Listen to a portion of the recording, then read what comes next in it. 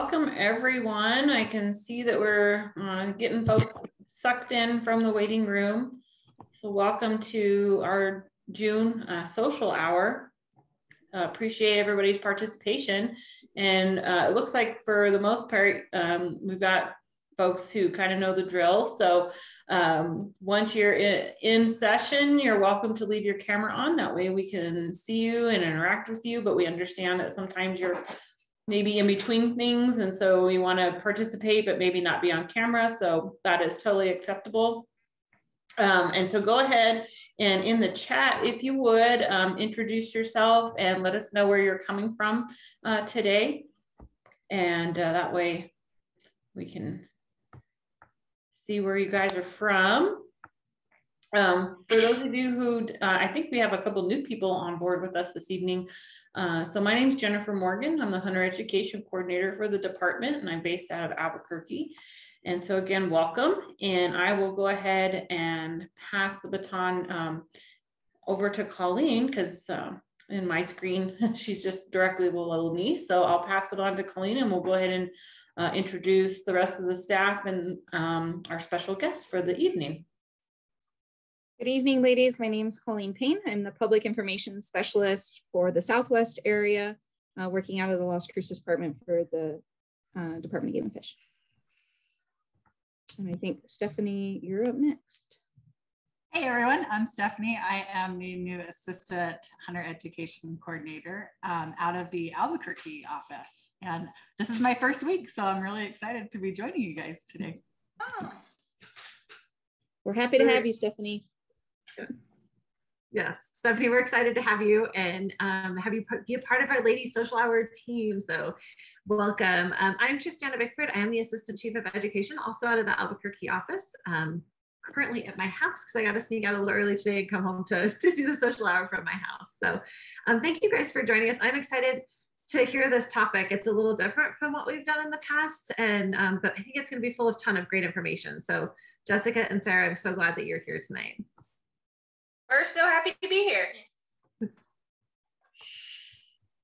Yeah, with that, we can just jump in to you guys and let you take it away. So, fantastic. Sounds good.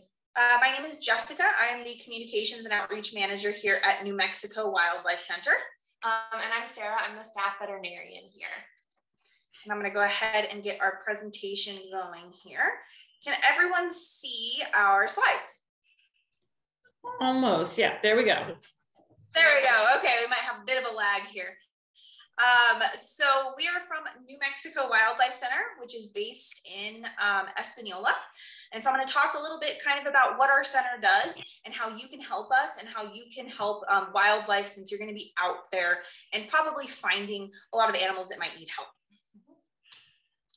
So just to start a bit about our center, so we are located in Espanola, 30 minutes north of Santa Fe, so just kind of south of Espanola. We're a nonprofit, and our mission is to connect people and wildlife for an abundant tomorrow. And there's two main programs at our center. We have our education side and our rehabilitation side. So our education side has about 35 non-releasable ambassador animals that we utilize for education programs that occur all throughout the year. We generally reach about 7,000 people each year. And we do virtual programs, which reaches folks all over New Mexico and kind of throughout the United States as well. Our education side is also open to visitors Mondays through Saturdays from 9 to 4. So we get kind of a steady stream of visitors coming through to see our ambassador animals.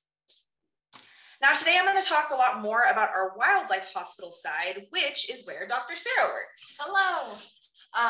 So I got my veterinary degree from the University of Tennessee, and then I had been volunteering here for a while and became full-time last fall. So I am here all the time now. So just a little background about our wildlife hospital. We admit between 800 and 1,000 patients every year. It just depends on the year and what's happening with wildlife and who's interacting with what. Our goal is always to release the animal back to the wild. We do have about a 60% release rate, so we're super proud of that. We're thrilled with every single release, so that's great. And then I'm here, in addition to me, there are 3 full-time licensed wildlife rehabilitators with a variety of experience behind them. And then we also always have a team of interns and volunteers. So we do take traditionally college students, but it certainly doesn't have to be anyone over 18 as a summer intern, where it's a more specific sort of 40-hour-a-week program. And then we take volunteers all the time. They usually spend either a morning or an afternoon with us every single week. Animals are generally brought to our center by members of the public. That's the most common, but we also get animals from animal control officers, game and fish COs, and then various volunteer transporters. And we are open every single day of the year, and we're available as a hospital. The nature center side of our facility is not open to the public every day of the year, but we highly publicize when we're open and when we're not open. We are available to answer questions by phones every day of the week, and we also answer a lot of questions via email, especially when people have photos or videos of concern, something weird they're seeing, you know, what is this animal, a lot of that, and we're happy to do that all the time. A little bit about what we have at our facility, because we're a little bit out of the way. So, and we don't have the public generally in our wildlife hospital. So what the heck is back here behind these doors? We do have a digital x-ray, which is great. We also use our oxygen concentrators quite frequently, not for altitude sickness, for patients that have issues with their like brain trauma or lung trauma, sometimes with infections like upper respiratory infections or pneumonia. We have a portable anesthesia unit that we can take throughout the hospital. I have a surgery suite, and everything is sterile, just like a regular animal hospital. And then we have a variety of incubator sizes and types for our patients that we get. And we have an in-house diagnostic lab. We run samples of blood, stool samples, look at, you know, you name it, we look. And then we have a variety of treatment rooms that are inside of the hospital that are like little wards. So we have our songbird ward, our raptor ward, our mammal ward. Our herps tend to share some space. They go wherever it's most convenient to put them because we get smaller numbers of them, but we make space for them always. And then we have about 10 acres on the hospital side where we have a variety of pre-release enclosures. And we'll talk a little bit about the rehabilitation process as well. And something that's kind of important to highlight is that a lot of small nonprofit wildlife centers do not have the capabilities that we do. We're very, very fortunate to be funded by a lot of grants and generous donors that have made it possible to hire a full-time veterinarian, which is also pretty rare for a lot of smaller wildlife centers, and all of these really, really important diagnostic and treatment equipment. So we're essentially equipped like a general animal hospital that you would find, you know, where you bring your dogs and cats, and we have all those specialized equipment now for the wildlife, which is really, really useful. Do we have any relevant questions to this kind of it looks like the intro? A little bit. Nothing yet? Nothing at this time. So where are we right now? As of today, we have had about 291 animals admitted so far since January. It's kicked up a lot in the last 2 months. This includes over 200 birds, 86 mammals, 3 reptiles, and the vast majority of what we do during this part of the season are songbirds. We'll talk a little bit about patient prevalence and who comes. So our most common patients that we have here are rock squirrels, house finches, desert cottontails, ravens, and then striped skunks. We're in the middle of skunk baby season too, so a stinky, exciting, cute time. We have 19 baby skunks in our hospital right now, so some of them are outside already. A little stinky, but yeah, we see a variety. So, and then here's what happens throughout the year for us. So during the wintertime, things slow down a little bit with the quantity of patients, and then in the late spring to early fall, things really spike. And the reason is because that is bay season. which we're in right now. So that's why we're here still at the hospital, instead of hanging out, drinking margaritas while we do this. So this is when we also get a really high volume of calls, and it sounds like Game and Fish also gets a high volume of calls about what the heck are these animals doing outside my window, or we were driving past here and we saw this. So that's because it's baby season. And we'll talk all about baby season in a little bit, because that is very, very relevant right now. Yeah. So why do they come? The most common reason for presentation is orphan animals. So something happened to the mother or the parents in general, and then we are coming in. And then the other really common reasons are a cat interaction. So we've got a lot of trouble with outdoor cats, particularly in the city, grabbing birds and small animals, sometimes surprisingly large animals. And then also window and wall collisions, and then various other human interventions and just strange things, hit by cars, all of that, we see it. Hey, Jessica. Yeah. We did have a question that came in, and it's kind of relevant to your last graph that you had up before the baby one. It showed the bar graph of the numbers of animals that you guys see. So Steph was asking if those numbers change, because are they higher than you normally would see just because of the wildfires that are going on? Not right now. We're getting a lot more calls about the wildfires and what's happening. But I think that what happened was with the fires, the people evacuated, like thankfully they're safe, prior to the fire coming close enough that there was disturbance of the wildlife. And so we heard some things from some of the conservation officers that were still in the area, but very little about the public bringing animals to us. So we're fielding a lot of calls, but our numbers aren't up specifically from the fires at this point. We're really curious what's going to happen with fawn season as the food availability changes and as the does are stressed, what's going to happen and if our fawn numbers are going to go up. So, and now is when we usually start seeing them. So we're starting to get calls. We don't have any fawn patients right now, but we're expecting that to happen soon. Great, thank you. Of course. Okay. We're just going to go through a few fun cases because we felt like it explains a little bit about what we do in a more interactive story way. So these are our bobcats that came in last year. We had 3 that came in during the regular season. So starting around now, 2 were healthy orphans. 1 orphan had a leg injury. It had a bite into its wrist from some other animal that we had to manage. These patients spend a long time with us. We overwinter them. They start on formula, and then when they get a little bigger, they get to go outside, and they are in the enclosure for a long time.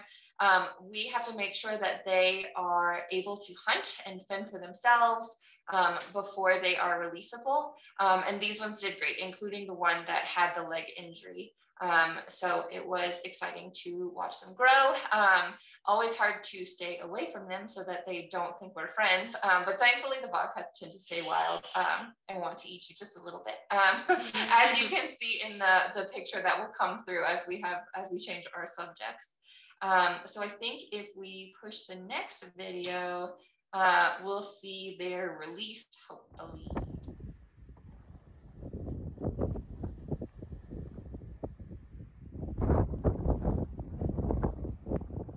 They were released in April after they'd been overwintered, and we do coordinate our releases with Game and Fish to make sure it's a good area, the biologist sort of knows what's going on where, and we're able to coordinate that.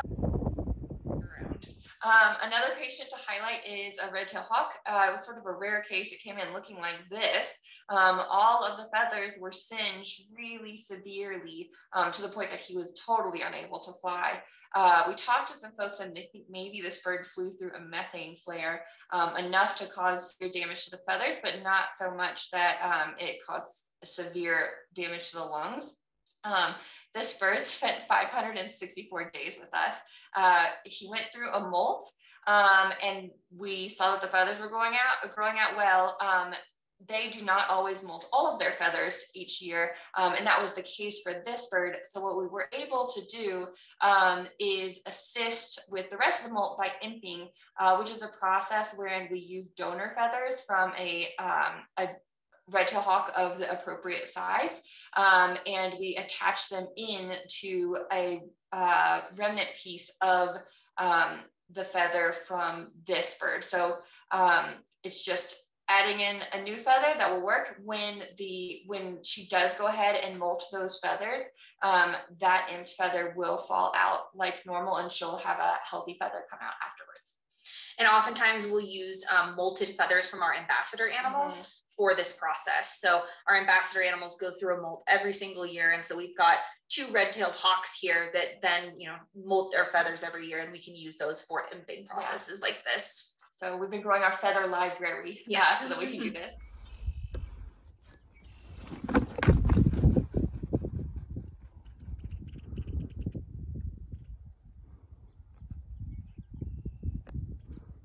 Well, this one was a great one because she was finally released after spending over 560 days in our care. So that was a really exciting one for all of us with the amount of resources and time that was put into her. Yeah. We'll try to send you the videos later. Yeah. Here's a fun one. This little baby rock squirrel came in with a spiral fracture to her right humerus, and she also had some blood and some fleas. So there had been some trauma, and probably she was orphaned based on her size. We pinned that bone, and it resolved. When they're juvenile animals, frequently they heal really quickly. She just had a pin in there for a week, and then she recovered. Then she broke a tooth, and she spent even longer with us, got a little chunky, like you might be able to tell in the x-ray. She's got a lot of little neck fat on there. So then after her tooth issue resolved, she went through a little weight loss journey with us and got some exercise outside, and then she was released. So we don't always get to do advanced medicine on red squirrels, but we did this time. Here's a bull snake patient that came in last summer because he was weed whacked. The lady was working on her garden, and all of a sudden here comes the snake. So this guy had a lot of lacerations and superficial wounds and was really dehydrated, which happens frequently when there's been wounds. And so we rehydrated. We did a lot of different wound care, some creative bandaging when it's just the animal's a tube. And after about a month and a half, he was ready to go, and he got released. And there's another video that probably won't show. I don't think we actually were able to put that one in there. So, and then just a little bit more about the rehabilitation process. So what the heck happens here? So the first thing is the initial exam, what we diagnose, and then coming up with the treatment plan. So when an animal comes in, they get a full physical exam. This is a picture of me examining a raven with one of our interns. Based on that initial assessment, we decide what to do. So it's a triage process, essentially. Unfortunately, a large number of animals that come into our care are there because something terrible has happened. And there are ethical reasons why we decide, if this animal is not going to be able to be recovered and released into the wild, in most cases, we do elect to humanely euthanize them because we wouldn't want them to live with a terrible injury. And in some cases, it would be too much to ask them to go through go through some medical treatment that the prognosis is not great that they'll recover.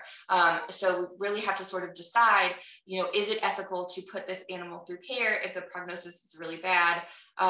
Sometimes we, look at the animal and there's only one problem. It's a terrible problem. Maybe we can try some Hail Mary treatments and go ahead and go do it. So I don't want it to sound like we don't try things out and give every patient the best shot, but frequently humane euthanasia is the appropriate thing to do. A lot of patients, like we mentioned, almost half of them come in because they're orphans. So they get intensive rehabilitation care from our rehabilitators. So that means feeding them sometimes every 30-minute intervals, sometimes even more frequently. And then we take care of all their body systems. So make sure they're hydrated, make sure they're not in pain, treat any infection, and then do additional diagnostics if necessary. So, you know, is this a fracture? How bad is it? Where is it? What can we do? All of those things. Then once we've determined what to do, we continue on with it. So making sure that they're comfortable as possible throughout the whole process, making sure that their infections are controlled, taking care of their wounds or fractures. Sometimes we do this with just bandaging. So this bird has what's called a figure 8 bandage on it. And then there's some big old ugly pieces of tape there we call distraction tabs. So when he decides to try to remove his bandage himself, because he's a helpful little prairie falcon, we limit that by him just attacking the tape instead of his bandage. There are other cases where we do surgical management of both wounds and fractures. We had a coach whip come in today that had a really bad wound, and he had a surgical repair of that wound.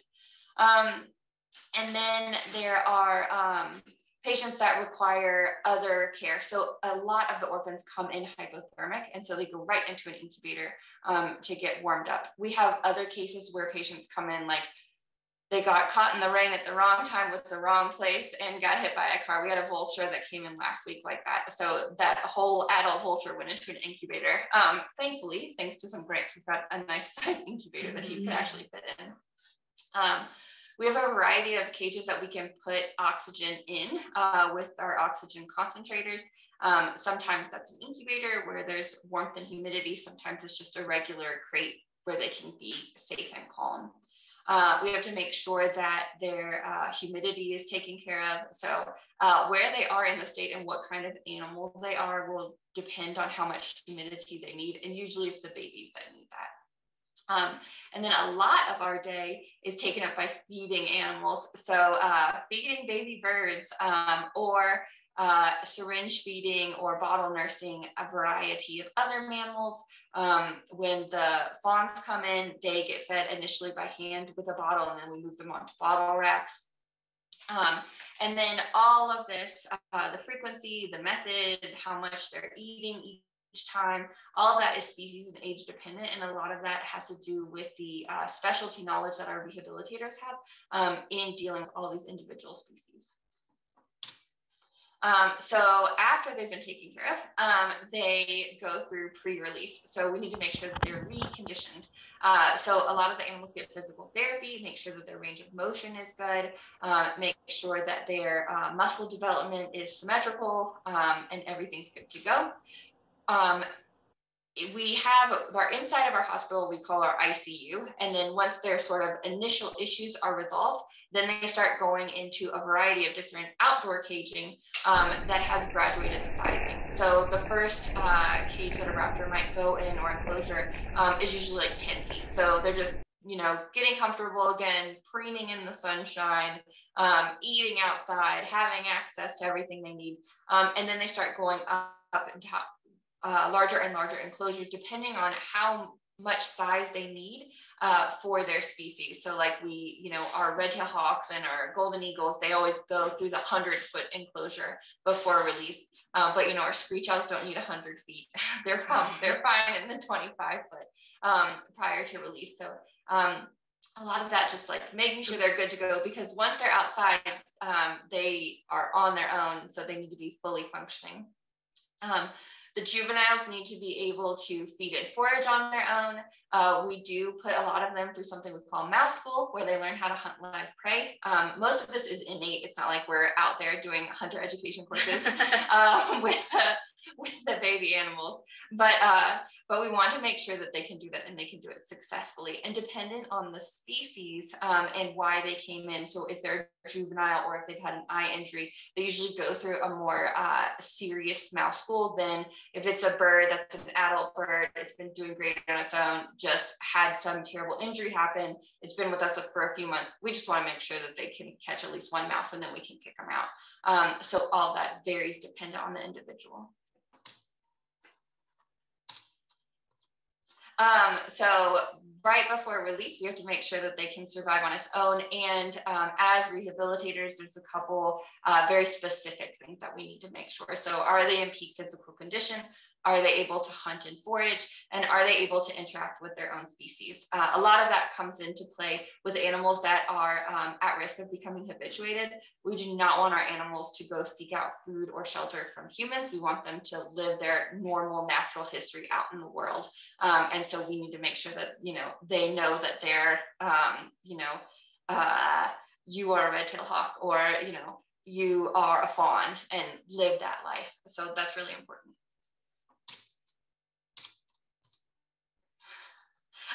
And where we release them depends. Like I said, with the bobcats, we usually work with Game and Fish to coordinate that. Most frequently, they're going to a suitable habitat near their rescue location. And truly with most animals, it's within a couple miles. For some of them, they have a range and we want to put them back in that range if they haven't been out of it for too long. They fought for that spot and we want to make sure that they keep it. We do make sure that they're away from major roads and busy areas, and they need a water and a food source nearby.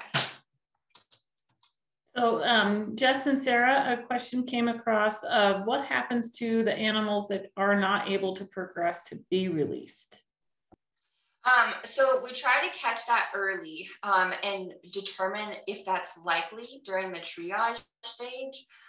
If we don't think it's likely that they'll be released and they have something bad that's happened, which is why we think that they would be released, then normally we're euthanizing those animals because we would not want them to go through a painful life. There's a small number of animals who, when they come in through our hospital, whatever is wrong with them is not something that's going to be painful or lead to a harmful life. And occasionally those animals come up as options to be education ambassadors, essentially. So our ambassador animal collection is mostly made up of animals that were non-releasable wildlife. And so if we think that that animal, particularly, they're usually young animals, when it's like, oh, well, maybe this would be a case where this animal can teach the masses, essentially, and be a great ambassador for its species and for wildlife in New Mexico, then some of those animals do become candidates for that. And there's also some specific rules we have to follow. So for example, for the eagles, there's a lot of federal rules for that. We currently have a non-releasable golden eagle, and he's probably going to go live in a zoo somewhere. He doesn't have a painful process. He just doesn't know that he's an eagle. And that happened before he came to us. So when those things happen, then we do try to do whatever is best for the animal. Great, thank you. Yeah, of course. That's a question we get commonly, so I'm glad that somebody asked that. You guys happen to find that there is a particular type of animal that makes a better ambassador, like a red-tailed hawk or something like that, that you can actually kind of train and, be mindful when you're actually trying to show it to a bunch of kids or a group of people? Absolutely. So we definitely take that into account. There are some species of animals that just, in general, their disposition is just not one that would make them suitable for education. One that we often talk about are Cooper's hawks. Cooper's hawks are a very, very, very high stress animal in general. They're very hard to rehabilitate because they just want to murder themselves in their enclosure. They want to bash themselves. They rip their bandages off. They refuse treatment. And so they're hard to rehabilitate and they are not good candidates for education. Same with most of those accipiter type raptors, the kind of sharp-shinned hawks and goshawks as well. They're very high stress raptor species. And also we look at the temperament of the animal. So if we see an animal that is already incredibly aggressive, just in a small period of time in rehab, they've shown that they're incredibly terrified of people and very high stress, then that tells us they're not going to be a good candidate for education. Some of the best education animals are those that come in as human imprints. So we currently have a female American kestrel named Amelia, who came to our wildlife hospital and had clearly been raised by people in the wild. From day one, we knew she was a human imprint, and we immediately decided that we would love to have her on our ambassador animal team. So we went through the permits pretty quickly and got her onboarded. And so she's been trained kind of from day one for education, and she is phenomenal. She's not really terrified about much. Nothing really phases her. Children screaming, cameras in her faces. She's very, very unfazed by that. So we definitely take that into consideration very, very closely, the species and the temperament of the animal. Yeah, but it's a hard game to play sometimes because just because they've been imprinted doesn't mean that they're going to be happy around people. Yeah. And so we try to do a lot of education of like, please leave these baby animals to be babies with their families. Yeah, just trying to strike that balance of like, yes, Amelia, she's perfect and we love her. But also like, please don't do this. Yeah, exactly. She's a physically healthy animal who would have been able to survive in the wild if she had not been raised by people. And she is pretty underdeveloped for her she's smaller than she should be because she was not fed the correct thing. So there's definitely some indications that she was not properly cared for before she came to us. Speaking of babies, babies, what we've got going on. So we do have some nestling and sort of a fledgling red-tailed hawk right now, in addition to some adults in the hospital. And then we've got a couple of great-horned owls. They've been progressing. Their life stages are ridiculous, from when they are nestlings and then they start going, you know, through their brancher and fledgling stages, and they just like have all different kinds of changes that we are monitoring while they're doing that. We always get a lot of corvids, so ravens and crows. We also get a lot of jays, and then a wide variety of songbirds, lots of finches, and we have a lot of other like insectivorous species. We've got a barn swallow right now that's been growing up. And then we have a variety of small mammals. We've got some rock squirrels, an antelope squirrel, and then we've had a few groups of chipmunks already go through and grow up and be released. And then we always get a variety of rabbits. Most frequently, we get the desert cottontails up here, but we have had other admits like jackrabbits. And then we have skunks, lots of skunks. And then right now we've got 3 golden eagles in care. One is trying to decide if his feathers are going to continue to come in appropriately or be silly. One is an imprint, and so he's probably going to go live in a zoo. And then we have a new one who has some lead toxicity and some just sort of musculoskeletal trauma that we've been treating for him. And then we've got some ravens. We have a raven with a metacarpal fracture that was had an external fixator applied to it, and he's been doing well. And then some adult finches. We had a mourning dove that got squished in the road a little bit, just sort of like just a little tap, but it caused a lot of trauma. But he's outside flying and reconditioning now. We have a bat right now and a box turtle that sort of a common presentation had some paint on them. We really discourage people from painting turtles because it is putting it on their bone and it makes them more susceptible to predation, and is also just bad because they absorb all the toxins from that paint. And could you ladies also clarify to the group what a fledgling is, just so they know that life cycle of the stage of that bird?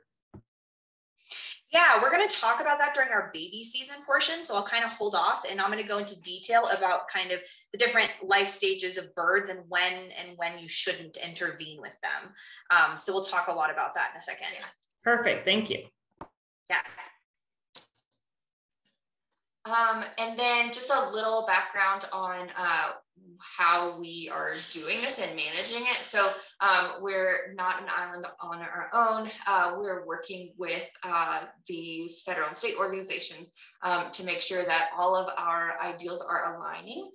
So our federal permits are through U.S. Fish and Wildlife, and our state permits are through Game and Fish. We're not currently allowed to admit raccoons and foxes and bobcats. Our raccoon calls seem to increase every year with, what do? We trapped out this mother raccoon and now we have kits left over. But we do not currently rehabilitate them on the premises or at all. Whoa. And then we're required to report any endangered, threatened, or protected species, most of them to both federal and state, just to make sure everybody knows who is where. When we get these specialty species in, we want to make sure that they, you all know, hey, this animal was here and this happened to it. And that can be important for larger population reasons. A lot of what we do can sort of filter up the chain and just sort of spread awareness of what's happening. Another thing that I realized I forgot to put on here is that we report any major die-offs that we see as well.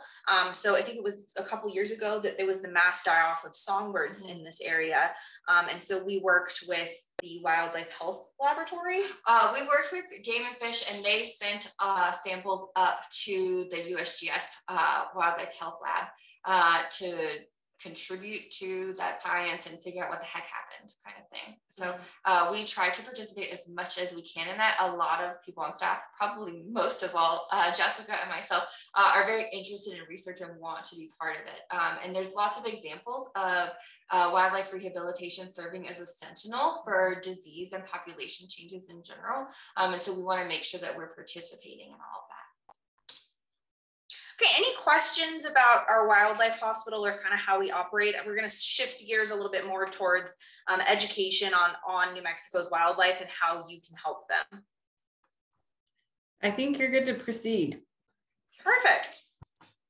So a lot of you are wildlife people, and so you probably already know a lot of what I'm about to say, but New Mexico is 4th in biodiversity in the country, primarily because of the fact that we have a huge diversity of habitats all throughout New Mexico. Our ecosystems are so diverse that it helps to facilitate the life of different types of animals. So, the animals that are found in the southern part of the state, the really deserty area, compared to the foresty area of the northern part of the state, are going to be really, really different. And another thing I'm going to talk about in a second is that we're part of a migratory pathway. So we get a lot of unique animals that travel just through New Mexico during that migration season. So we are incredibly diverse and very fortunate to have such an awesome group of animals just living in our state. I want to talk about some of the most common animals that you're going to see around. Again, a lot of you probably already know this, but there are some common New Mexico mammals that you'll see kind of all around the state, even in kind of urban areas. We have bobcats and coyotes. I've seen quite a few of those around here. Raccoons, bears, squirrels and chipmunks everywhere, cottontails, and skunks. So those are some of the really common mammals that you'll kind of see no matter where you are in New Mexico. New Mexico birds. So I'm a bird person, so I absolutely love all of the diverse birds that we have here. We do have some really common raptor species that you'll see around. So red-tailed hawks. Cooper's hawks really like urban areas. That is the most common species of raptor I see in Santa Fe, and likely what people see in Albuquerque as well. They love to hang out around people's bird feeders because that is where their favorite food lives, songbirds. Swainson's hawks are another common species. I just visited the southern part of the state, and wow, there are a ton of Swainson's hawks down there. They love nesting down there. Crows and ravens are probably the most common larger bird species you're going to see around. We have some ravens that nest right near our property, and we see their family flying around every single year. Lots of different songbirds, and that changes based off the season. We are, like I said, in a migratory pathway. So during the migration season, we're going to see some really unique, strange songbirds passing through. We have golden and bald eagles here. The bald eagles are going to be found primarily in areas with water. So in the northern part of the state, you can find them near Abiquiu Lake, as well as some osprey. And then waterfowl. So any kind of ducks and geese. Obviously, there's the Bosque, which is one of the most magnificent places to see waterfowl. And then also just kind of sprinkled throughout New Mexico and different other water areas. And then I want to highlight turkey vultures because I love turkey vultures, and they are all over New Mexico. They're the most common species of raptor that we see in New Mexico. Every time I drive somewhere, I always see them flying around. And that's because they rely on dead things, and dead things are everywhere. So they're pretty spread out everywhere through New Mexico. And they're really, really important to our ecosystems. They kind of get a bad rap, and they're oftentimes portrayed as villains in Disney movies, but we love them. They are very, very important. This is a picture of Soul, our ambassador turkey vulture, who has my whole heart. And y'all should come visit him here because he is magnificent and will make everyone a turkey vulture lover. And then some reptiles. So obviously New Mexico is packed full of reptiles, but just some highlights. Bull snakes are going to be one of the most common snakes you'll find in New Mexico, especially in urban areas. They're all over Santa Fe, Albuquerque. They're all over our property here. We see them everywhere. Same with coach whips. We always have coach whips popping up around our property here. They also are a climbing snake. And so they will oftentimes climb trees to get into nests. So they're very active this time of year, invading bird nests. Garter snakes, another really common snake that is found kind of all over New Mexico. And lots of little lizards, primarily whiptails and fence lizards are those common ones you'll see. Horned lizards are absolutely fantastic, and you'll find them in certain parts of New Mexico. Rattlesnakes, we do have a few rattlesnake species here in New Mexico. And as I always like to say, they are not going to hurt you unless you invade their space. So we always like to teach kids that that rattle noise that you hear is not them telling you that they're going to bite you. It's them telling you that they are present and that they don't want to bite you and that you should step back. And so they do get a bad rap, but they're very important for our ecosystems. And so we do a lot here at New Mexico Wildlife Center trying to promote understanding of rattlesnakes and how to kind of coexist with them. And then box turtles, one of the more common turtle species. We have 2 ambassador box turtles here, and we do get them into our hospital quite a bit. Any questions about those lists? None so far. Great. And as I said, things kind of change a little bit with the seasons, depending on what animals you're going to see. So starting with fall, during fall, we see fall migration. So birds are going to be flying south for the winter. And that's what I was saying about seeing those kind of unique birds that might not oftentimes live here, but will just pass right through. And we get those into our hospital during fall. We'll get occasional, very rare species. We got a black swift a little while ago, and that was very unique. So it's kind of fun seeing those strange animals that come through during the migration. That means you also might find a lot more animals that are undernourished or dehydrated because migration takes a lot of resources. And so oftentimes you might find them not able to find those resources. And that's when you can bring them to a wildlife rehabilitator like us. And in the fall, we're going to see a lot of animals learning how to survive in their first year. So this is right after baby season. The babies are no longer babies. The parents have kicked them out. They said, you got to figure this out on your own. And sometimes that they're not so great at that. And I have a picture of Cinder, our red-tailed hawk here, because red-tailed hawks are one of the more common species we see coming into our wildlife hospital in the fall as first-year red-tailed hawks, not quite figuring out how to be a red-tailed hawk yet.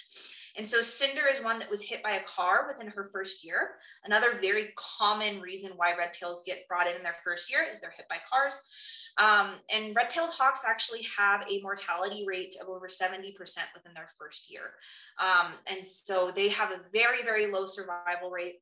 And that's pretty common for a lot of raptor species. So in the fall, you're going to be seeing those birds migrating and also that those first year animals possibly not quite figuring out how to survive and might need some help.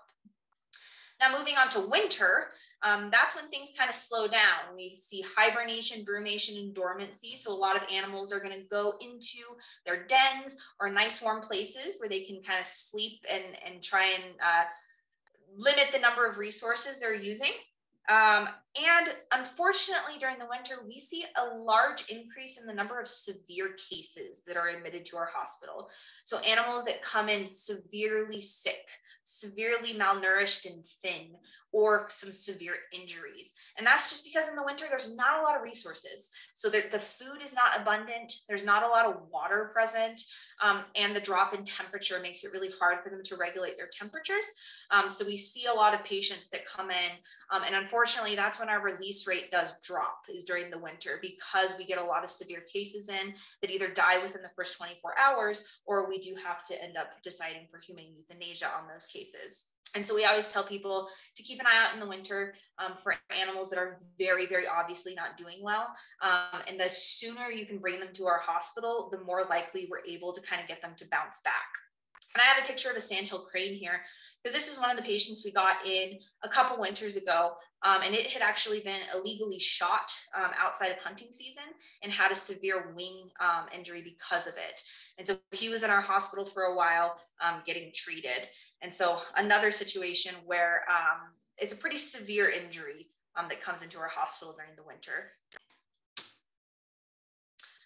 Spring, we like spring. It's a crazy busy season, but we love it. That is when all of the birds that migrated south are coming back. They're establishing their territories, they're finding mates, they're building nests, and they're getting ready to have babies. So breeding season starts. We start to see our very first babies coming in April, but that's usually the early start of the season. And that's oftentimes when you'll start seeing animals wake up from that hibernation and brumation. Oftentimes we will overwinter snakes in our hospital. So if we get a snake that comes in that has been caught by a cat, we treat it, and then we wait until spring to release it, because they're just not going to have a good chance of survival if we put them out in the freezing cold. So spring is also when all of our reptile patients are gone after spending the winter with us. And then summer is a continuation of that breeding season. So breeding season will be in its peak form in June, July, and early August. And again, by the end, you're going to see a lot of first-year wild animals learning to survive. This is a picture of a great horned owl fledgling that unfortunately suffered from a beak fracture. You can see that his beak completely broke off. We're not quite sure how that happened. He was just found that way, but just an example of when they're clumsy, sometimes that means that some severe injuries can happen.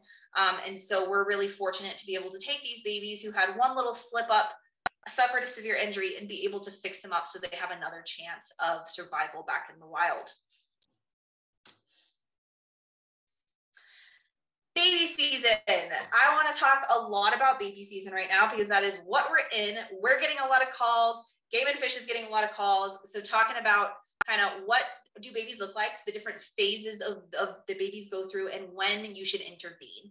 Because a lot of times babies are doing okay and we should not interrupt their process, but there are some times when we should. So I want to talk about baby birds first, because that's a really common one that we see. Birds are all over urban areas. You know, you have house finches nesting in your yards all the time. So they're just everywhere. So that's the most common call we get is, I have found a bird that fell out of the nest. What do I do? And so there's, we have this flow chart over here, and all these flow charts that I'm about to show you are on our website. So you can always hop onto our website if you find something and kind of go through this flow chart. But the first thing you want to do is kind of determine whether this baby bird needs intervention. So nestlings are little tiny naked baby birds, and you can see the far left picture. Those are nestlings. Those are very, very, very young nestlings. Their eyes are still closed. They're very naked. And raptors go through this as well. So if you find raptors in our nestlings, they start out as naked, and then they get this downy feather. So it's just this kind of fluffy white feather. So that's when they're nestlings. And when they're nestlings, they're not able to thermoregulate very well. So they do need their parents to help with thermoregulation. And surviving on the ground is just not a good option for them. So we always recommend, if you find a nestling on the ground, to try to put it back in the nest. If you can find the nest, if you can reach the nest, put it back in the nest. Something that I'm going to talk a lot about is when to bring it to us, when to not. We always say that we want to keep them with the parents as much as possible. The wild parents are going to be better at raising these babies than we are most of the time. And so we'll do everything in our power to try and reunite babies with their parents before they're brought to us. So with nestlings, we always try to get them back into the nest. You can also make a makeshift nest if you can't reach the nest. You can make kind of a box strung up and string it up into a tree near where the nest is. And oftentimes the mom will still come and take care of that baby. We do recommend that you keep an eye on that baby in the nest to make sure that the parents do come back. Sometimes parents have been killed by a cat or suffered from some other kind of injury and are not able to get back to their babies. And that's when you should definitely bring the nestlings to our center. If you know the parents are no longer there and no longer taking care of the babies, that's when you should bring them to a wildlife rehabilitator. Or if you see that the nestling has been injured, if you see that it has obvious puncture wounds or any kind of wound on it, then it also needs to get treatment as well.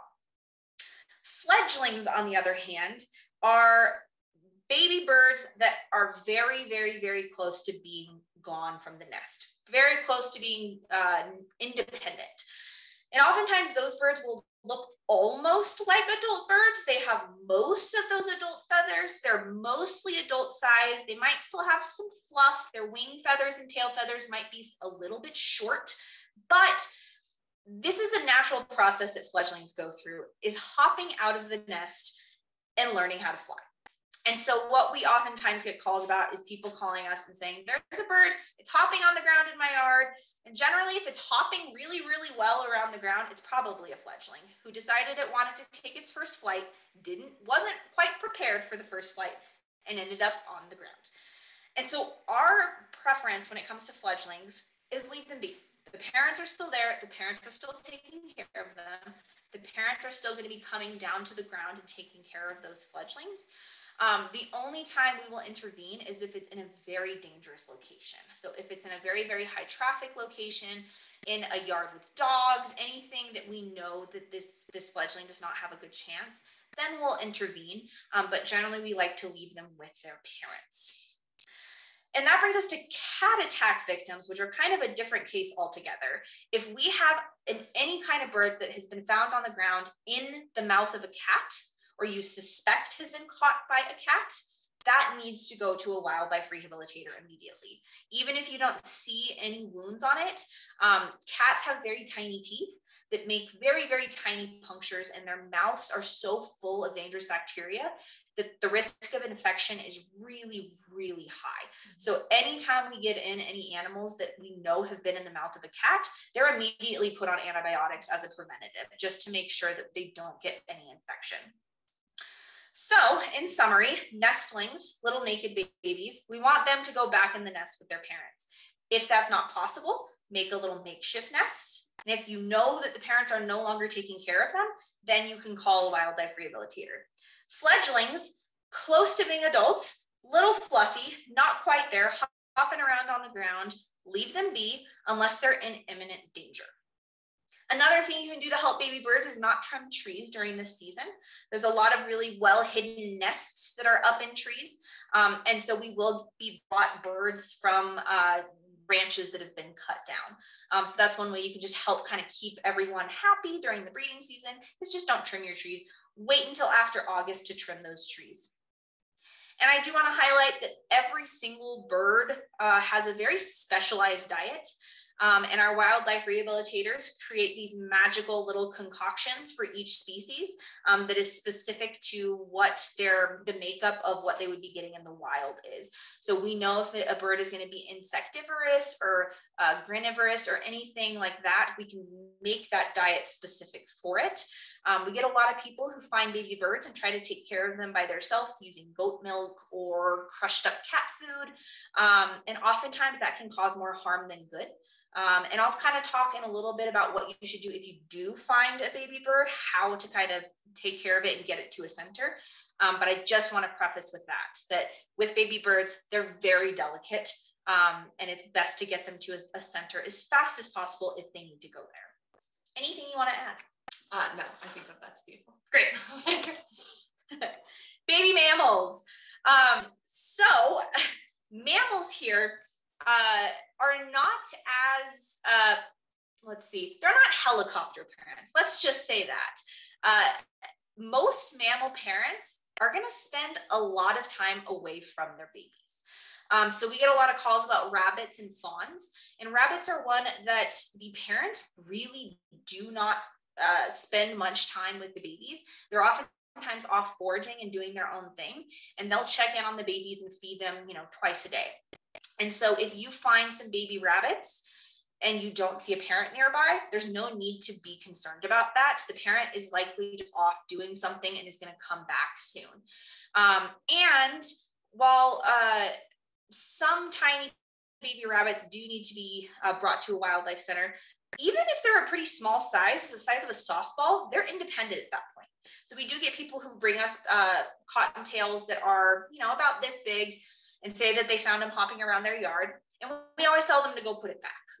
It's just figuring itself out. It's new to the world, but it's independent. So it's no longer relying on its parent, and it's off on its own.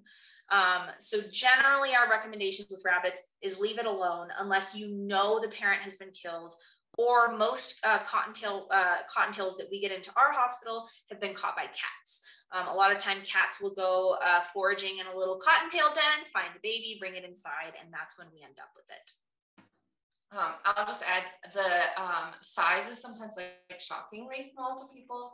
My husband works up in Los Alamos, and we get a fair number of rabbit patients from Los Alamos, so I usually send them with him to release. And every time he's like, "Are you sure? But are you sure you're sure? It's a baby." And I'm like, "No, I'm certain." His ears are up, his eyes are open, he's bigger than a softball. Calm down, open the cage, let it out. So it is like, it's not what we're sort of programmed to think of as an animal that's ready to be independent on its own, but for sure they're ready. And baby mammals. I see there's a lot of things popping up in the chat, but maybe I'll finish baby mammals and then we'll answer some questions based off of this, because I'm sure there's a lot. So fawns, another really common species we get calls about. And that's another one that the parents leave for a very extended period of time. So they'll say, "Hey, I found this fawn. It's just laying here on the ground. Should I bring it in?" And we say, "No, hold off, wait a few hours, see if you see the mother come back." And oftentimes I'll call back and say, "Hey, the mom came back." So we always recommend, if you see a fawn, if it's in a place where you can watch it, step back, way back, and keep an eye on it and see if you see the parents come back within a few hours. A reminder that if the parents do see you, they probably won't come back because they don't want to show you where their baby is. So you have to be pretty well hidden if you're going to be spying on a baby fawn. And fawns are another one that we will do everything in our power to keep them with their parents instead of bringing them to us if it's possible. Fawns are really delicate and have a relatively low success rate in rehabilitation. And we know that they're always going to have a better chance if they're with their natural parents. So anytime we can, we try to keep them with their parents unless it's absolutely necessary. We got a couple last year that it was very obvious that the parent had either been killed or it had somehow just been abandoned. And so we were able to take those 2 fawns in. Anything to add? Just briefly, particularly talking about deer and elk, because we do have some hotspots in the state with chronic wasting disease. There are some particular rules that we follow to try to limit disease spread. So we only rehabilitate fawns that are found north of I-40 at our facility, so that we can sort of group everybody together that's in sort of a safe zone, so we don't have any issues with disease spread.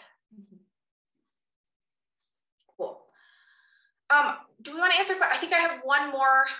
Yeah, I have one more about specifics with mammals, and then we can answer some questions.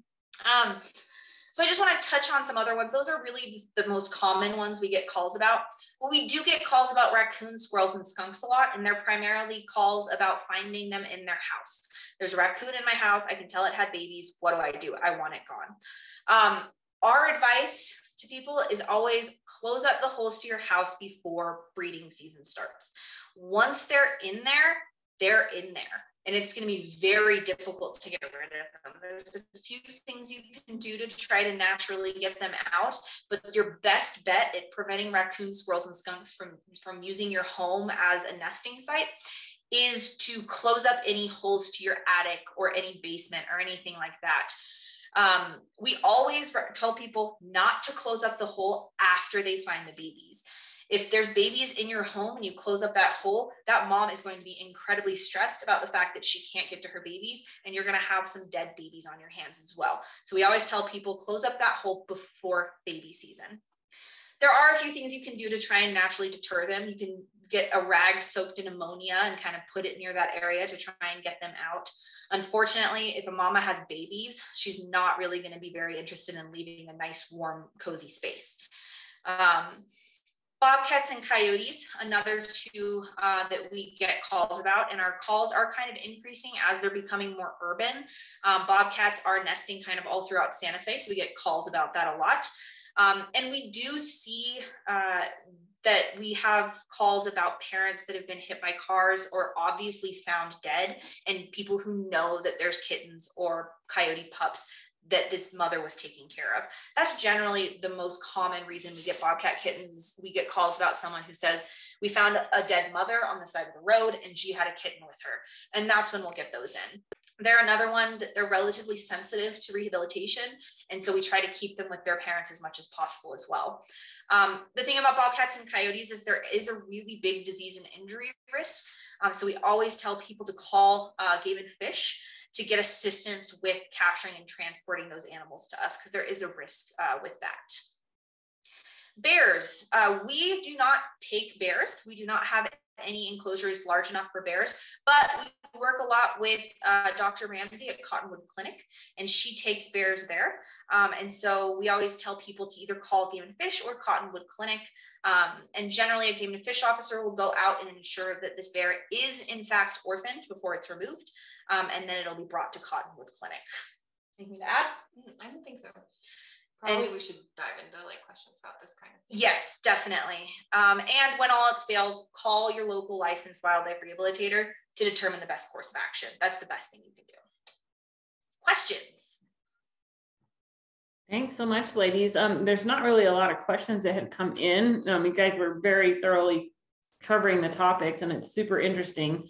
We were putting up some resources in the chat so they could find your website and then actually find the links to those really cool little flow charts, because those are super, super helpful to have. Absolutely. Absolutely.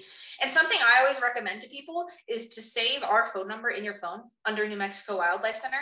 You never know when you're going to be out hiking and you find an animal, and then you're going to have to like frantically go online and find, and it's one of those situations where if you're in an emergency situation, your cell phone's not going to have service. You're not going to be able to find anything. You're going to be frantically lost with an orphaned baby skunk and not know what to do with it. So save our phone number in your phone, and then you can easily just give us a call if anything happens.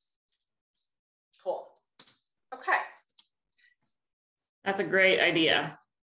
Can you talk a little bit about, you had mentioned that with raccoons and skunks, it's great for people to go in beforehand and seal up those holes before baby season happens. But are there other things that people can do to help wildlife in general, whether it's mammals or reptiles, to help keep them from becoming in one of these situations where they would need to be rehabilitated?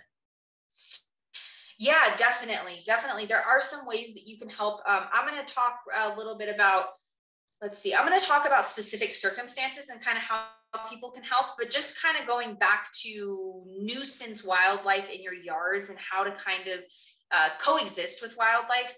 There's a few things you can do to kind of help keep your property free of wildlife that you don't necessarily want on there.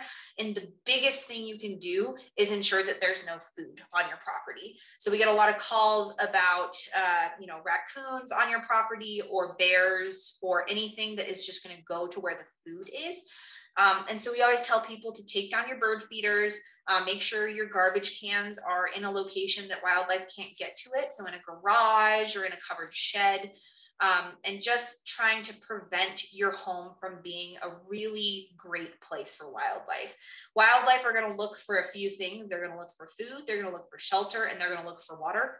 And if you take away those three things from your home from them, then you're not going to have as much nuisance wildlife on your property. So that's just a good way of kind of getting rid of those nuisance species. And then I think I might answer your question with the next few slides about specific wildlife circumstances and kind of how you can prevent them and what you can do if you're in that situation. And if I don't answer your question, we can kind of come back to it and I can expand on it a little bit more. And I'll just add a little bit about, you want to think about like what sort of ecosystem you're creating, like in your yard and also adjacent to your home, or like in that garage, you don't really want them in, but there's some like loose pieces of stuff around it. So we want to make sure that they don't have the shelter that you don't want them to have. So like you might want to have an area of your yard that's more like a natural oasis type of area where you can watch the birds and you can like have a place for wildlife to be, but you want to make sure that the other parts of your home are more secure, so that you don't have those animals getting in there and you surprise each other suddenly. So to avoid those kinds of things, just think about, you know, as we talk about wildlife, the things that they're looking for, that food, water, shelter, we want to make sure that we don't have that in areas where you don't want them. Yep. Okay, so I'm going to just highlight some of the common calls we get and common reasons why we have patients admitted. We talked a little bit about the fires, but I know this was specifically requested. Like Dr. Sarah said, we haven't had a lot of animals admitted specifically because of the fires, but we know they're out there. We know that there's animals that are being displaced by the fires and being impacted by them. And oftentimes we'll see that as an animal that is dazed. If they've inhaled a lot of smoke, then you're going to see them a little bit dazed, possibly having respiratory issues. You might see animals that have burns or just generally out of place, an animal that is not in a place where it should be. And that's when you should call your local wildlife officer or us for advice to determine if this animal does need intervention. Anything to add? No. Hit by car is one of the most common causes of animals coming to our center, primarily raptors. We see a lot of raptors that were hit by cars. Raptors don't quite understand that they need to look both ways before they cross the street. And so they'll see a little rodent running in a shoulder and go right for it and get hit by a car. Now, one thing you can do to help wildlife avoid being hit by cars is by not throwing things out your window. And this is kind of goes back to the food chain here. If you throw a apple core out your window, you're going to attract a rodent. A rodent is going to come and try to eat that apple core and get hit by the car.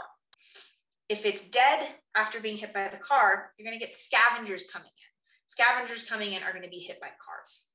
If that rodent comes and tries to eat that thing and doesn't die right away, you're going to get raptors coming in and trying to eat it. So it just draws in all this wildlife right to a location where you do not want wildlife. So never throw food out the window. I know it's just a common, thing that you're like, oh, this is part of nature. I'll just throw it back into nature. But unfortunately, you're throwing it right next to the road. And that is where we're going to see issues.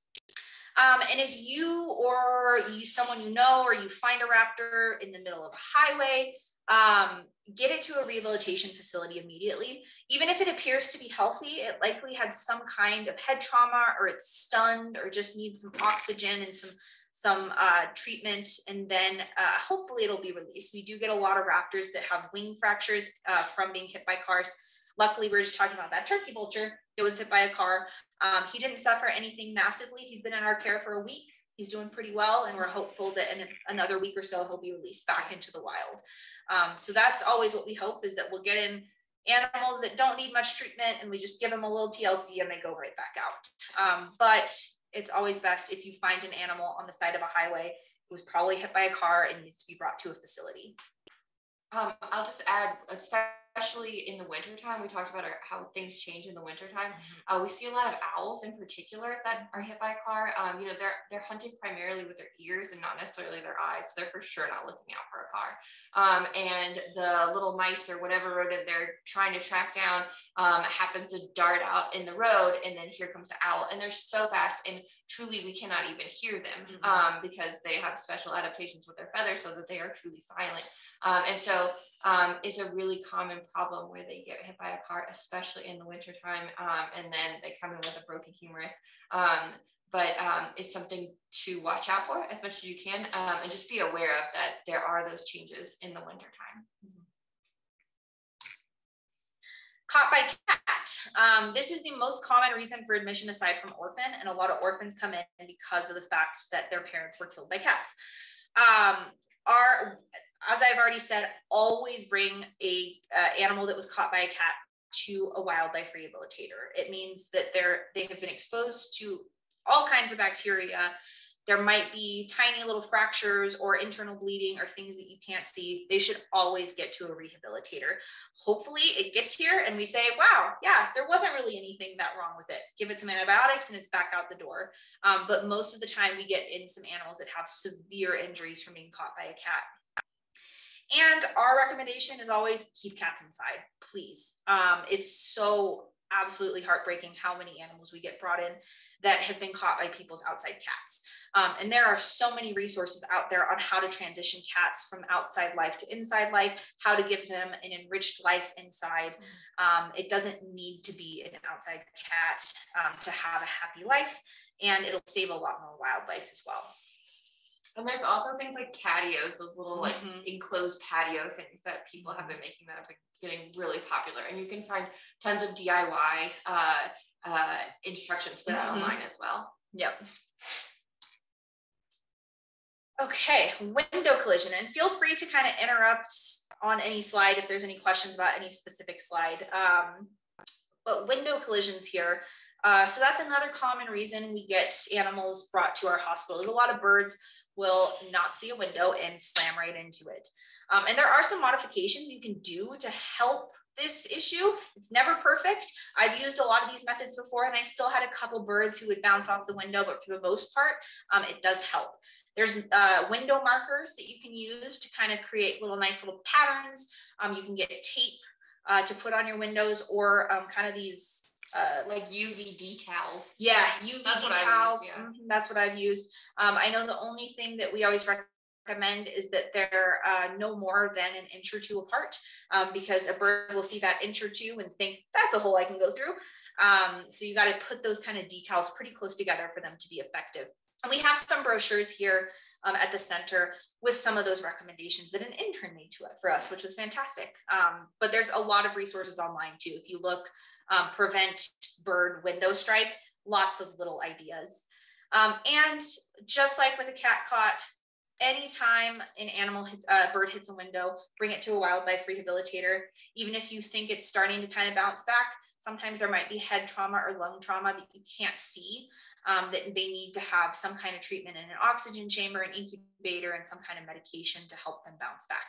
And it's also a really common way for them to get shoulder injuries. They've got 3 different bones that sort of work in concert with each other to help them fly. And when they hit the window, usually near their sternum or their shoulders, it's really frequent for them to have a fracture there. And lots of times that heals just with time and a little bit of supported care. And so it's useful to know that that can happen. So caught in wire or glue trap and mesh, I kind of grouped all these together. So glue traps in general are just an incredibly inhumane form of pest control. And I'll talk about different forms of pest control in a second, but just know that glue traps are one of the worst ways to go. It's a really slow, painful process for any animal that gets trapped into it. And wildlife rehabilitation centers all over the country post all the time about animals that get brought in that have been caught in glue traps that were not the target animal. And so if you do find an animal that has been stuck in a glue trap, we oftentimes get songbirds or little rodents or snakes that have been caught in glue traps. Bring it to a wildlife rehabilitator still in that glue trap. What you can do is you can sprinkle some flour around the animal on that glue trap so it doesn't continue to get stuck on different parts. But we get a lot of animals brought to us where people have tried to get it out of the glue trap and have either used a ton of oil, which has damaged feathers or some kind of body part, or they've caused more injury by pulling the animal off the glue trap. And so we have some special ways of getting these animals off of glue traps that minimizes the damage to the animal. That's kind of also with wire and any kind of mesh that an animal is caught in. We get a lot of great horned owls that are caught in barbed wire in the winter. That is a really common thing that we see. And when people try to remove them themselves, oftentimes it can cause more damage to wings. So if it's possible, we recommend that people kind of cut around the wire or mesh and bring the animal in with that kind of wrapped around it so that we can kind of work carefully around the bones and feathers and skin to minimize any damage. And rodenticides and poisons. So again, I talked about glue traps as being pretty inhumane. There are some other humane options aside from glue traps and rodenticides. And there's an organization called RATS. Raptors Are the Solution. They are a wonderful organization that has a lot of information on their website about different humane options of pest control. So ways that will target the pests that you want, but will not target other animals. Ways that will quickly end the life of those pests that you're targeting, but will not kind of prolong that period. So RATS, Raptors Are the Solution, is a fantastic website to look at for that. And we do get some animals that have shown signs of rodenticide or toxicity of some sort. And generally they act unstable. You can tell that there's something just not quite right with the animal. They're not very alert when you walk up to them. They're not responding to you. And generally that's a sign that there's some severe damage going on internally, and they need to get to a wildlife rehabilitation center to undergo some treatment to get rid of that toxicity. We get a lot of lead toxicity, which obviously is not a poison or a rodenticide that is used to target pests, but it's another thing that you'll see pretty obviously. If an animal has lead toxicity, they're going to be pretty weak, unstable, and just not quite acting like themselves. And sometimes when they have that toxicity, that puts them more at risk. So one of the most common reasons that eagles get hit by a car is because they're dazed from the toxicity. And so they've got the toxicity first, and then they put themselves in harm's way, and then they've got multiple problems. Any questions about that? We don't have any questions about what you've just covered on those items, but a few have just come in, and I think you're probably going to cover that right now. But somebody was asking about how many wildlife rehab centers are in New Mexico, and if you guys have a donation link like the animal shelters do. Yes, I will get to both of those. So we talked about kind of when an animal might need your help. So if you find yourself in a situation where you're like, I know this animal needs help now, I know I need to get this animal to a rehabilitation center, what do you do? And so there's kind of 4 steps to this. The first is you call a licensed wildlife rehabilitator. We always recommend you call ahead of time to make sure that they are equipped to take the animal that you have and to see if they have any advice specific for your situation. The second thing you're going to do is capture that animal. And then you're going to hold that animal for a short period of time and transport it to the center. So I'll kind of go through the details of that. So first, calling a licensed wildlife rehabilitator. Before we dive into that, I want to talk about why it's important to get an animal to a wildlife rehabilitator and not keep it to try and treat it yourself.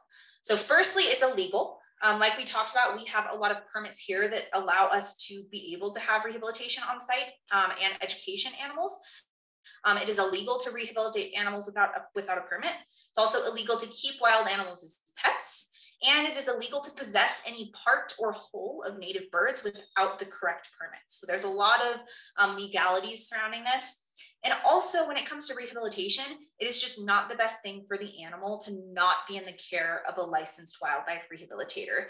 Our wildlife rehabilitators are certified. They go through an extensive training process. They have continuing education to make sure we have the most modern treatment methods here. Like we talked about with these songbirds, we have very specialized formulas that we use for all of our babies, specialized medical procedures that are done for them. And we get a lot of people who bring us animals that they've tried to care for a month before bringing it to us. And they generally have to be euthanized on the spot because of the fact that this caused more harm than good. And so getting an animal to a wildlife rehabilitator as fast as possible is the best thing to do. And there are a few in New Mexico. So we are located just north of Santa Fe, just south of Espanola, and we serve the entire state. So we will take animals from all over the state of New Mexico. We have an extensive volunteer transport system. We have transporters all over the state that can help bring wildlife to us if people are unable to. There are also 2 wildlife rehabilitation centers in the southern part of the state, one in Silver City, one in Carlsbad.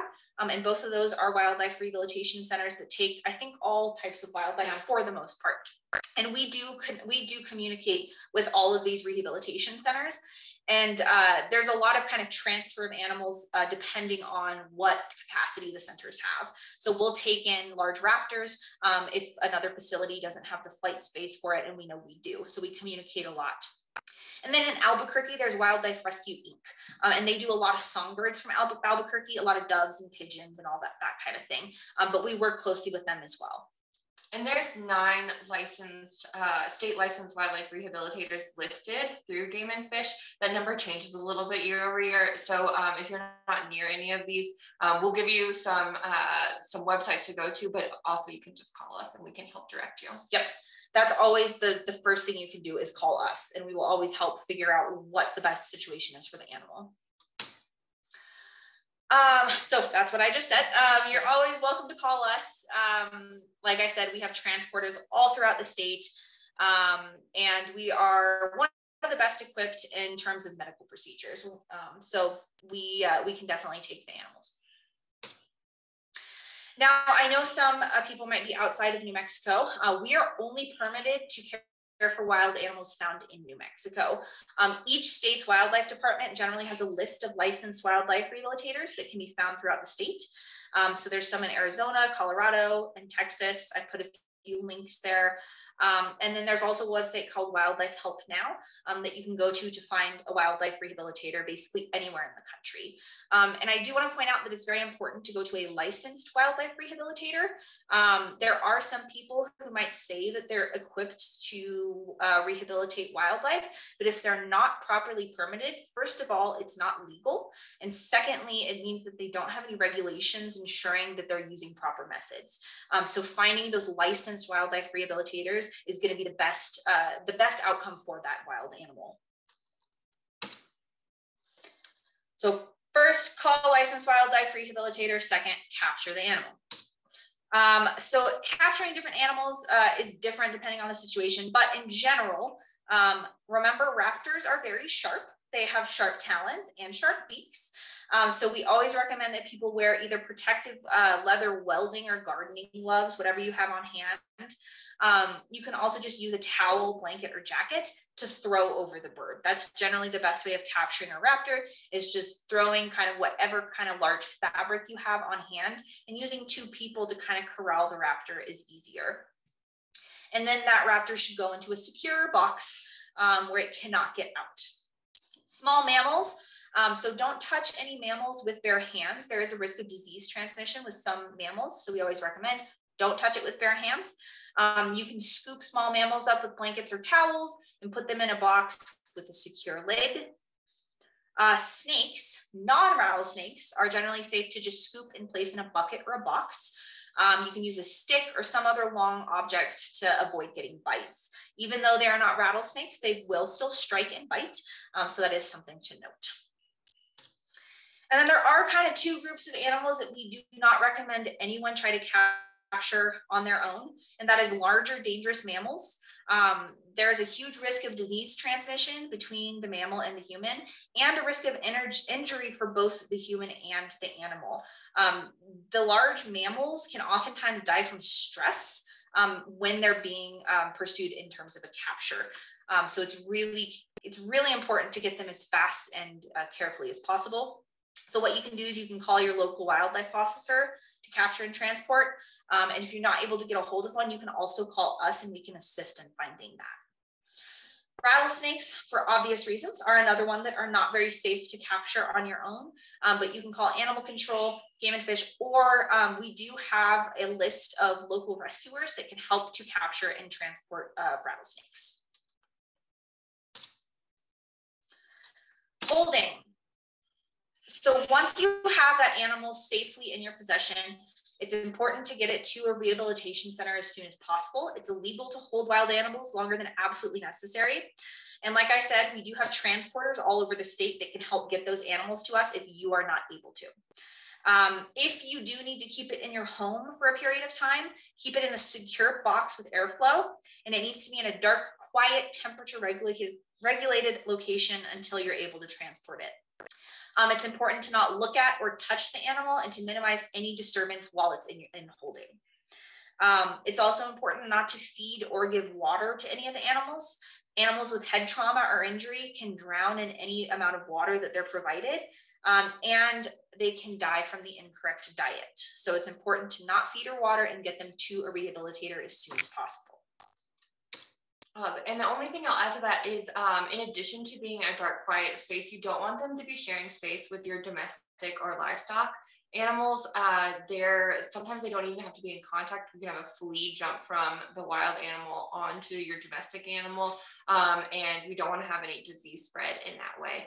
So making sure that they're kept separate, and also if that is, we frequently have animals come in dog or cat carriers or crates, making sure that that container has been cleaned before it's used again for your animals. And transport. So be sure to keep it in a secure box during transport. You would not imagine the number of animals that have escaped in transport to our center into people's cars. I had to fish a screech owl out of a dashboard one time. So please keep the animals secure in the box in your car so that we do not have that issue. Keep the noise down in your vehicle during transport. So minimize talking in radio or anything like that, and keep the temperature at a comfortable level. During the summer, make sure it's not too hot. During the winter, make sure it's nice and warm for those animals. And lastly, and then I'll turn it over for questions. I know we're like pushing the time here. Some ways that you can help New Mexico Wildlife Center. I know we've got some hunters and anglers here. We love game meat and fish donations. We have so many carnivores here that go through so much meat and fish. We have 3 golden eagles, and we have some bobcats and coyotes, and you would not imagine the amount of meat those animals eat. And it helps keep our costs down by having game meat and fish donated to us. So we do work with a fish hatchery, and they donate a lot of fish to us, but we very much appreciate hunters who come bring us some extra elk, deer, or anything you have. As long as it's not seasoned, and as long as it's not freezer burned, we can take it. Or shot with lead. Or shot with lead, yes. So those are kind of our stipulations, but we appreciate all those donations we can get. I mentioned our big team of transporters all over the state. If you're interested in helping become a transporter, you can reach out to me. I'm going to put my email address in the chat box here. I am the volunteer coordinator. Take some thought process because this is a very long email. Okay. So if you're interested in being a transporter volunteer or a volunteer at our center, you can send me an email and I can give you more information about that. We rely heavily on volunteers to operate. You can also donate via our website. .org. And so that's one place you can donate. You can also call and donate by phone, send us a check. There's lots of different ways you can do that. Another way you can help is just by following us on social media. We're on Facebook, Instagram, YouTube, and TikTok, kind of. I'm working on TikTok. Not quite that generation, but I'm getting there. So follow us on that. We're very active on Facebook and Instagram. We post 5 days a week, some very cute videos. All the videos that did not play in this PowerPoint right now will be viewable on social media. And so we post success stories, release videos, pictures of our ambassador animals, education programs. It's just a heartwarming feed. And I think that's all I have for you all. Do you have any questions? About the only one I can think of, since we're kind of on the slide, is you do have that up here that you are very happy to have volunteers come help you. Can you maybe highlight some of the more specific, or maybe the top 3 things that a volunteer who's interested in helping you guys, what are some of those just basic duties that they can help you with? Yeah, so we have, I think about 4 different type of volunteers, so different volunteer positions. The 2 most common ones are our education volunteers and our hospital volunteers. So our hospital volunteers help out with kind of every aspect of the center on that side. So helping out with diet prep, keeping things clean, laundry, dishes, helping to hold animals during medical procedures, cleaning enclosures during baby season. They help with feeding the songbirds that need to be fed every 15 minutes and takes up a lot of our time. So volunteers are very, very much appreciated right now. We're very short on volunteers and interns this year. And so we're looking for as many volunteers as we can have on that side to help out with baby season. In terms of our education side, our education volunteers help with taking care of our ambassador animals, so cleaning enclosures and diet prep, but also do a lot more one-on-one interactions with those animals. So those animals go to off-site school presentations and on-site education programs, so getting them used to as many people as possible. We use all positive reinforcement choice-based training with our animals. And so that does take a lot of time. So making sure that relationships are built between the ambassador animals and volunteers before they start working on behaviors with them. So that's something really fun that our volunteers get to be a part of, is developing those relationships and new behaviors with the animals. And then they also help with education programs. So we train them on our material, and they help talk to visitors on site and do education programs on site and off site. So those are kind of the two most common volunteers that help out. We also very, very, very much appreciate facilities and grounds volunteers. If anyone has construction experience or enjoys gardening or anything like that, that is an area of the center that kind of falls behind. The animals take priority, which means a lot of the other things don't, including the plants that live on site. And so having people that do want to focus on that is really, really helpful for us. Great, thank you so much. I think that was about all we had in the chat. Did anybody else catch something that I might have missed? No, I don't think you missed anything. There was a lot of people that said how awesome you guys are and what great work you're doing and how much they appreciated the information. And I would echo those and say thank you so much. Yes, this has been an amazingly educational conversation. So we certainly appreciate your guys' efforts. This is a wealth of knowledge. And I know that there's several folks that were either unable to make it or had to leave because of other commitments. So it's really exciting that we have the ability to have recorded this. So this will be out there for those that missed tonight's conversation live. Absolutely. And I put my email in the chat, and so if anybody has any follow-up questions or wants to know more information, feel free to email me. I'm happy to respond and give you lots of information. There's a comment in the chat about the endotracheal tube in the snake. I think we do intubate a lot of really tiny patients.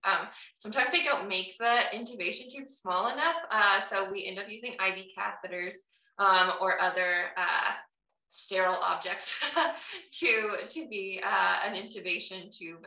So there's a lot of creativity that goes into rehabilitation and working with these tiny animals, but we do our best to take the very best care of all of them. Mm-hmm. So yeah, we appreciate all the love from you guys for sure.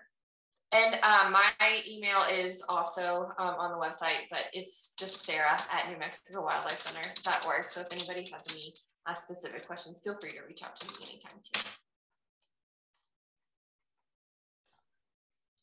Fabulous. Thank you guys. Absolutely. Anything else from our audience before we wrap up this evening's conversation? Just want to say thank you, ladies, so much. This was great. And I think our hunting community would be more than willing to kind of help you guys out any way that we can. And we're glad that there's some folks like you that are helping wildlife as much as you guys can. We appreciate it. Yeah, absolutely. Thank you so much for having us here to talk all about what we do and how you can help. We always appreciate these opportunities. Yeah, we want to build up these networks and, you know, do everything from the individual patient to the wide population and do the best we can for wildlife in our state in general.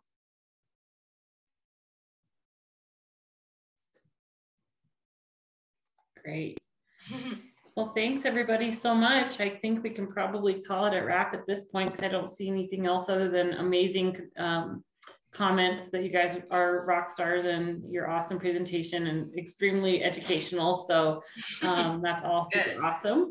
So, but yeah, thank you ladies so much for doing this. It's been really neat and very educational. So with that, I guess we can bid everybody a good evening. Thanks again. And yeah, hopefully we can work together to educate folks about wildlife rehabilitation and give them some better pointers on what they can and can't do. So, hey, Jen. Yes, absolutely. Do you want to make an intro for next month's topic? Yes, thank you.